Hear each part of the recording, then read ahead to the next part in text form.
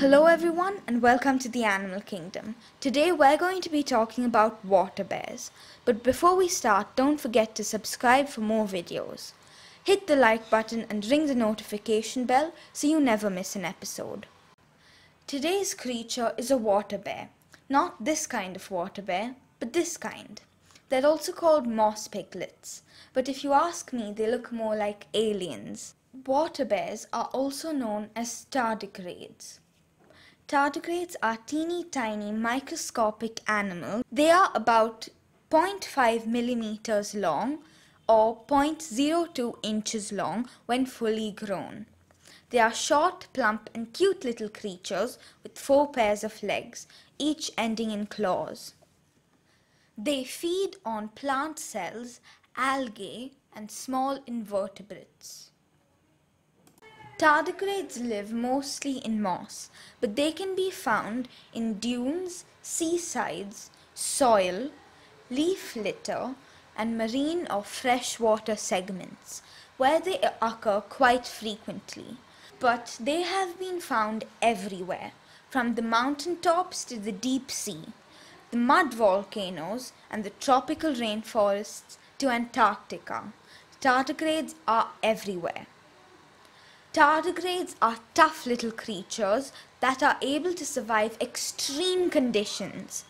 They can survive in temperatures up to 151 degrees Celsius or 304 degrees Fahrenheit and temperatures as low as minus 272 degrees Celsius or minus 458 degrees Fahrenheit.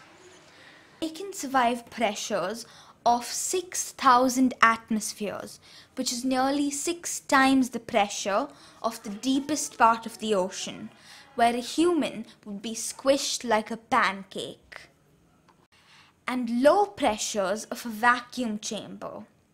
They can even survive for 10 years without water and 30 years without food. That's just amazing.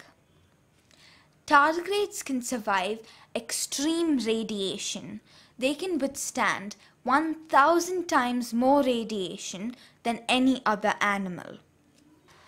Tardigrades can even survive exposure to outer space. In 2007, tardigrades were taken into low Earth orbit for 10 days, and some of them even came back alive. Can you imagine, with no food, water or air and high radiation, no other animal would be able to survive that. But how do they do it? Tardigrades have the ability to curl up into a ball and go into a survival mode where they don't need any food or water.